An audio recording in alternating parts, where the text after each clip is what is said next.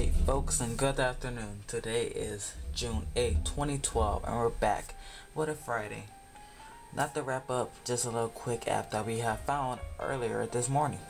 So we were searching the App Store and we found this cool app. It's called Any.DO with capital D-O. It's free for the iOS device. This includes iPhone, iPad, and iPod Touch, you can see. So once you launch it up, let's close it all. Okay, let's launch it. You get a little check mark in the middle. Yours will be different with different tasks at the beginning. So basically, it's very close to the app Clear for the iOS. So you have many functions that are the same. So we have today, tomorrow, this week, and later. If you continue to pull up, it brings up this little area. We could sort our events by date. Folders that we place them in, and done, which includes everything that has been completed.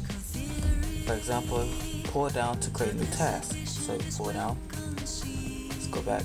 If you pull down, you have this. Oh, sorry about that.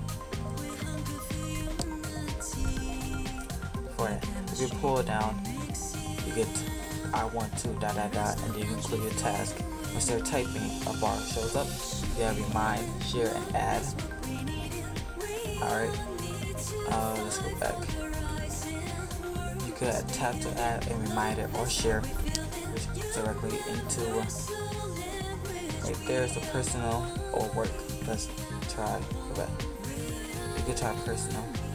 Then right there is very similar to pull down. You can pull down and hold to start talking. This is very useful for many people. So let's try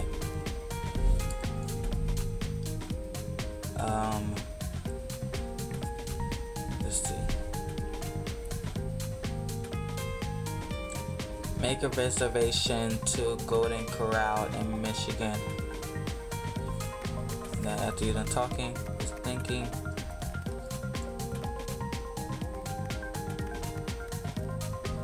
Let's try again. Think about this. This is a great app for business and personal use, period. We love this app, period. Hopefully it caught us. This is part, but it's very accurate. Right there. So we can go. Talk too much. Alright, so done. You can tap and hold to drag me around. That would be said. So right here you can tap and hold, which you can put it on different folders, put in personal. I'm using the date mode. You can hold down, tap, and put it today, tomorrow, this week, or later. And you can reorder them. Right here it says swipe to the right. Swipe to the right to complete. So say that attend graduation, swipe to the right.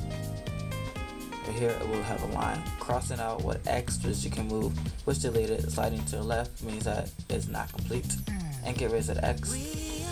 And last but not least, shake to remove me. So let's try that.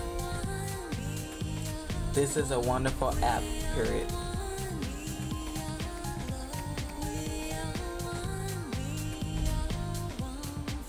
Ah, that's way off. That's really off. Let's try again. So to say that we have thank you. So this one hand. So thank you. If you swipe to the right and then shake. Hopefully it works.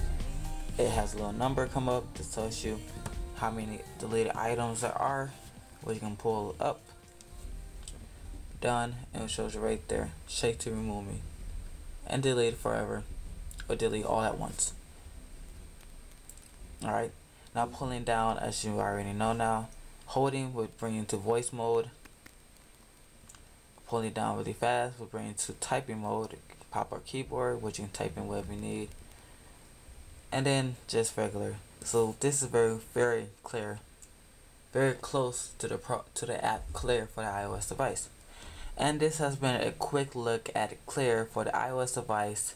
Thank you for watching. Please like us and subscribe, and we'll see you later in the next video.